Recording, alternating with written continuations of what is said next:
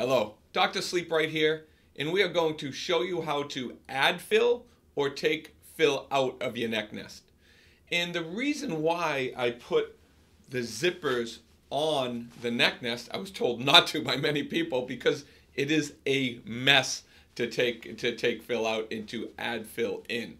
But the reason why I put them on is in the rare case where somebody is, let's say, real tall or they're really large, I might want to add a little bit of fill. Or somebody's small or has a lot of degeneration in their neck, sometimes I would take some fill out. That is less than 10% of the time. Over 90% of the time, you don't need to touch the fill once it's broken in. And sometimes I have people that want to use it right away and not go through the break-in period, so they take some fill out at the beginning and then add the fill back in.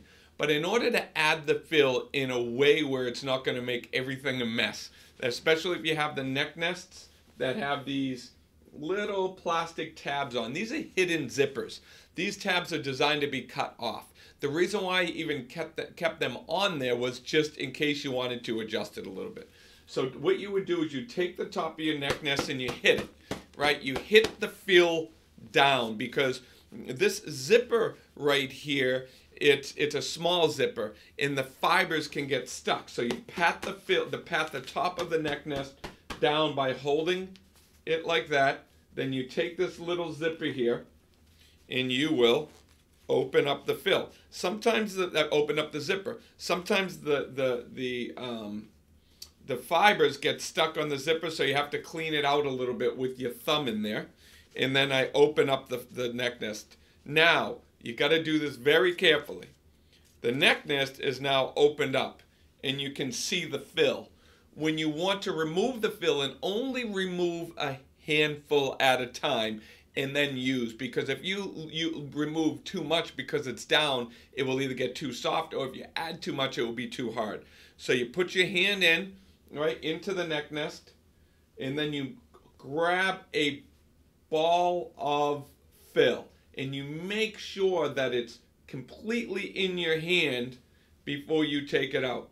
So now I have a ball of fill. And then I would carefully put that into a bag. Carefully.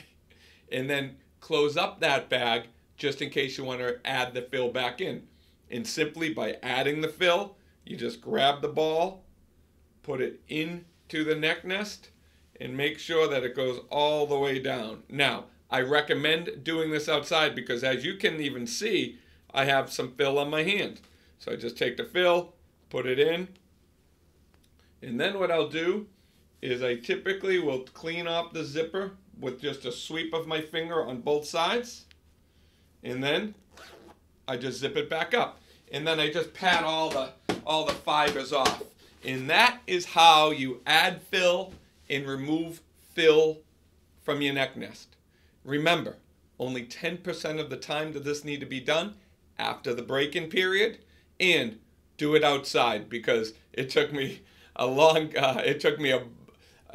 bunch of times of making a mess to get it down right. So be careful and do it outside. Thank you.